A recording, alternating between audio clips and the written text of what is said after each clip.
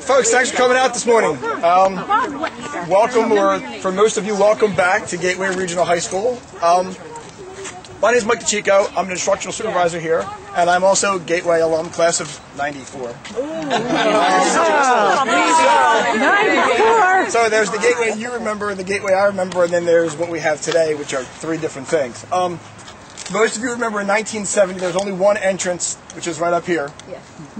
And then there was the parking lot here, which is now twice the size that it was when you went here. Beyond the parking lot was an athletics field, an upper level of field, and then down to the lower fields. The lower fields are still there, they're just a little bit wider. The upper fields are sort of gone.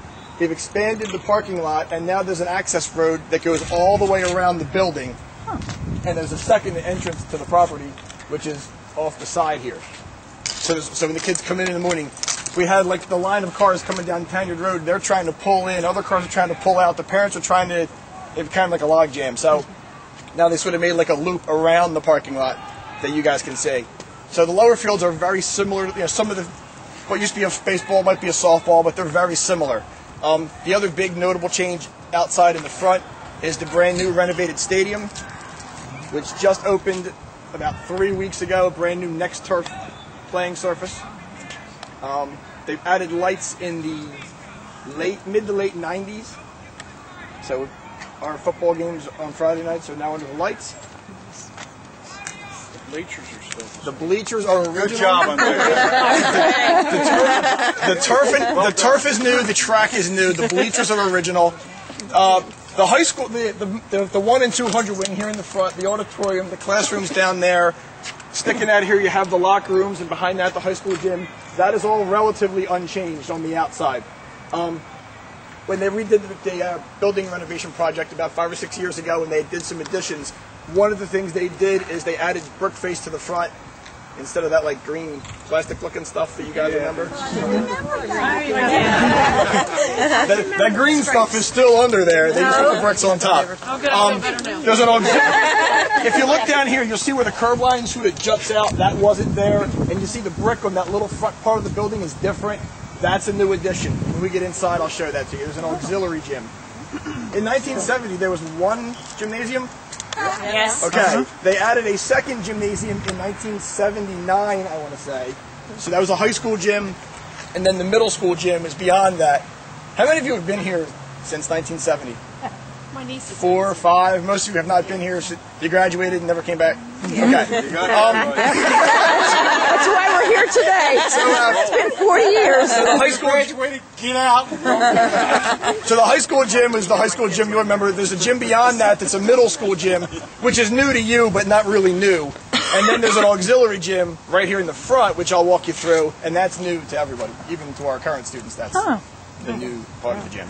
Right. Charlie, mark that on your list. That's part of it. They probably are the same. absolutely. A tree on Earth Day? Arbor Day or something. Yeah. The first Earth Day. Okay. Graduated. Again, my name is Mike. At any time, this is very informal. At any time you have a question, throw it out there. We'll stop real fast.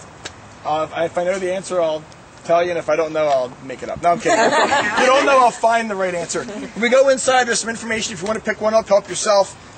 We also have some little cards in there. Fill your name out, throw it in the bowl at the end. We'll pick some names. There's some door prizes to give away. Oh, cool. You're not giving away the old mascot uniform, are you?